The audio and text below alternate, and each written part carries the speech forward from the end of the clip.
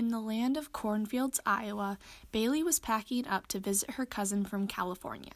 She was almost finished packing when her mother came into the room and handed Bailey her phone. She answered and heard a familiar voice. "Are you almost ready?" "Pretty close. I have all my clothes packed. All I need to do is add my swimsuit and my Disney pass and I'll be good to go." "Well, I think you might need to pack a little more." Bailey rolled her eyes. This wasn't the first time she heard that tone. "What else do you think I should bring?" "SPF 70 sunscreen, a sun hat, and maybe a disposable waterproof camera." "I don't think I'll need some of those items. It's not that warm in California right now."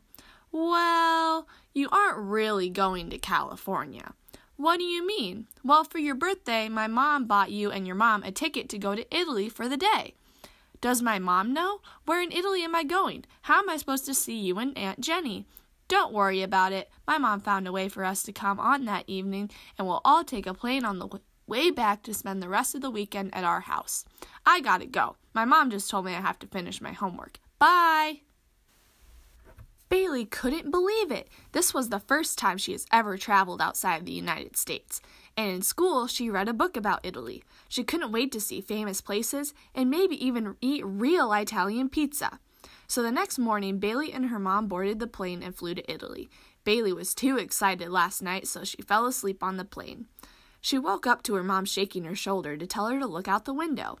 What she saw was a city lit up by beautiful lights. She noticed a tall circular building and finally knew where she was. She was in Rome. But where would she go first? "I was thinking we should go check into the hotel, and then we'll get well rested before we tour the city. We're going to be doing a lot of walking, so make sure you bring your tennis shoes." "Can we tour a little bit of the city tonight? The lights look so pretty." "Sure. What did you have in mind?" "Maybe the Trevi Fountain. My teacher read us a story and the characters were visiting the fountain for a field trip." "No problem. We'll go right after and then we'll get to bed because tomorrow will be a long day." So after they arrived and settled into the hotel, Bailey and her mom walked to the Trevi Fountain. As soon as they arrived, Bailey marveled at how huge the fountain really was. She noticed the sea god Poseidon and many horses behind him.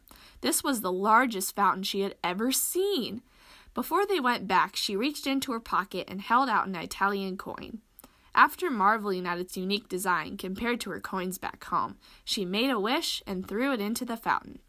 Legend has it that by throwing a coin into the Trevi Fountain, the person will return back to Rome one way or another.